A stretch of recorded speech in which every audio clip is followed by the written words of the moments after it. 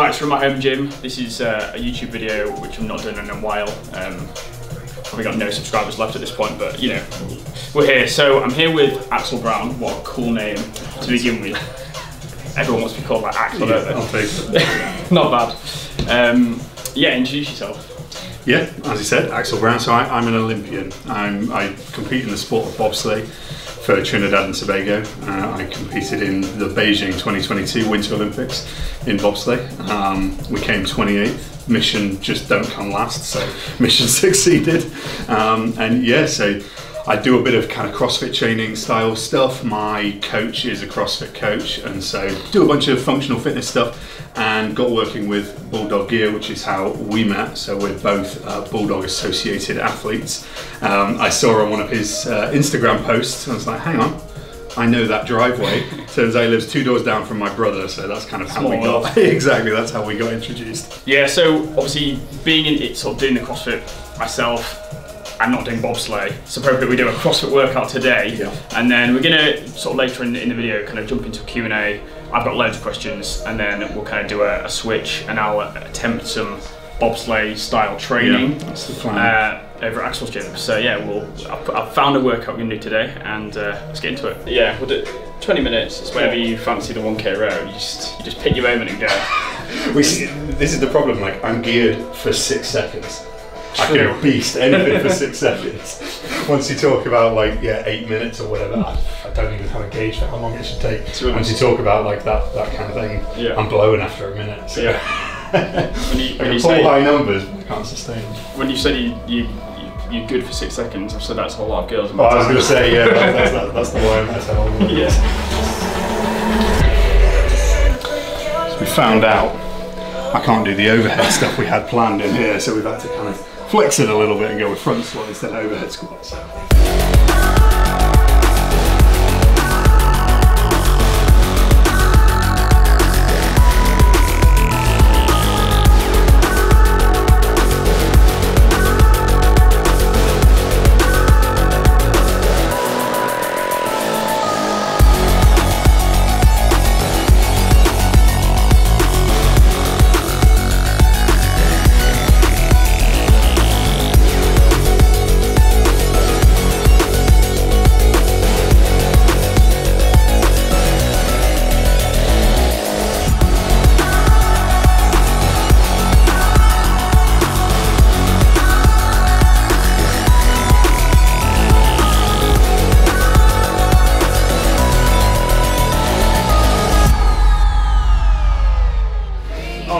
Not for the first time. Thankful for being tall. Most of the time, except on planes. Yeah. That sucks. Yeah. I'm trying to squeeze myself into a little seat for 10 hours. I reckon advantages of being tall outweigh small. Oh, 100%. So okay, so let's go back to. We might have covered this, but prior to Olympics. I played American football in the US for a college. Right. Okay. So the way their system works is you go through the school system, and then one level below the NFL is college, Division 1, and then you got Division 2, 3, and AA and that kind of thing. So I was Division 1, and that's how I went to uni. But I only found that through playing American football in the UK. I played 1 year, made the national team, and then it was like, oh, okay, well, if I want to get any better, I'm going to have to go to the US. And so I sought that out. I wasn't really getting anywhere that I wanted to be in the UK. And so I was like, okay, well, I like this sport. I like the US.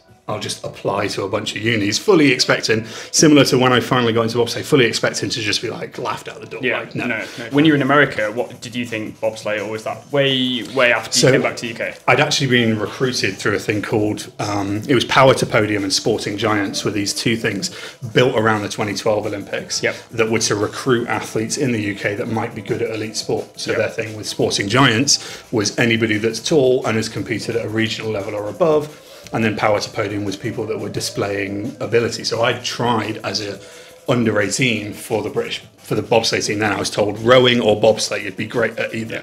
And I'm very glad I chose bobsleigh because rowing is hard work, man. So I'd actually tried out as an under 18, but I ended up in this limbo of being too old for the Youth Olympics and not nearly good enough as an adult. So it was on my radar. I go away 4 years playing American football, blah, blah, blah, come back, having trained and being much more of an athlete, because previously as an under 18 I hadn't even set foot in a gym, literally hadn't set foot in a gym, and I got so far, so then add to that some S&C and I was in the ballpark. So you're at the front regardless, and you hold onto the arm? Yep, so I have a kind of an arm that sticks out the side of it, and then we have one guy that's on the back. Anybody that's pushing is known as a brakeman. That's just the kind of phrase for it. Cool. Then in a 4-man, you add 2 more guys on the side, and then they jump in. They jump in, and then the guy at the back's last in. Yeah. You're first in, and then you're steering. Correct. How much do you steer? Because when you watch it, you just think, well, can you steer that? Absolutely. So, and it's a perfectly reasonable thing to say. So, the corner is turning us left to right or right to left. You know, you're not going to just suddenly turn left in a right-hand corner. You can't. So, our steering, we're actually steering up and down. So, if you're coming at a steep corner, it's just going to shoot you into the reef, and you just go straight up. You hit the top of the corner, and then you barrel back down. So, what we're doing is, as you're coming onto the corner, you're catching the steering to steer down. Got you. So it's preventing going too high. Exactly. So you're riding it round. Yeah, exactly. And then you're doing the same thing to come off the corner. Again, the centripetal force wants to push you up. So you're kind of coaxing it down into the straight or into the next corner or whatever it is. What age were you when you went into Team GB bobsleigh for the first time? Yeah, so I tried out age 23. 23. So that's when I kind of first got into the British team. And then just kind of worked up. So everything in our sport works in 4-year cycles. So that first 4-year cycle, I was a brakeman trying to get into the top teams so that I could qualify for the games. But truth be told, when I got released by that American football team, it did feel like that's it. I'm done, you know, like I'm aged 22 going into my 23rd year of and I don't have a sport. I've just been cut from what I thought was my sport. Probably that's the end.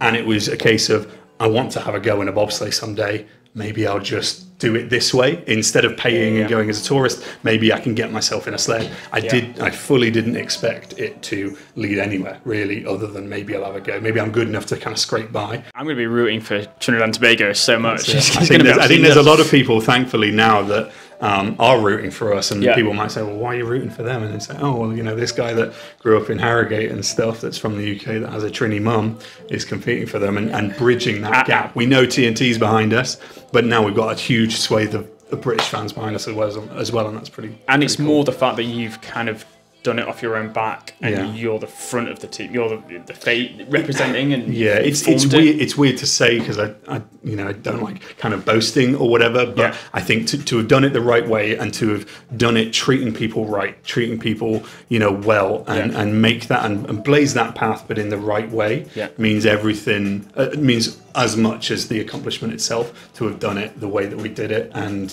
that shows in that. Every sponsor we've worked with, every fan that we've had interactions with, comes away thinking that was awesome, rather than that was a bit weird. Nuts. I mean, I'm just inspired. Kind of like hearing you've gone from nowhere near to your Olympic goal, age 21, 22, having got there in 8 years. So I'm happy. I'm happy just doing low level comps, enjoying myself, and having fun on weekends. A good message perhaps to end on is that difficult is relative, right? What I've done has been really hard. It's been really hard. But to some people, just getting up in the morning is really hard. Inspired. Let's go. What a video. So I've no idea how long this video is going to be, how much of those questions are going to be in it. I'm sure we'll try and put it together so that it makes sense. Looking forward to part 2. I'll be attempting some bobsleigh style training, and then who knows, potentially a bobsleigh. Who knows? I'm up for it, but we'll see. If I need anyone, I'll call you. I might have to put a bit of size on first. You got your weights vest over there. Yeah, I've got a weighted vest. I'll be there, Right, great stuff. Actually, I'll put all your socials in the bio, and I'll be following your journey now to the Winter Olympics. Sounds good. So, look forward to it. Appreciate it. Cheers, man. Nice one.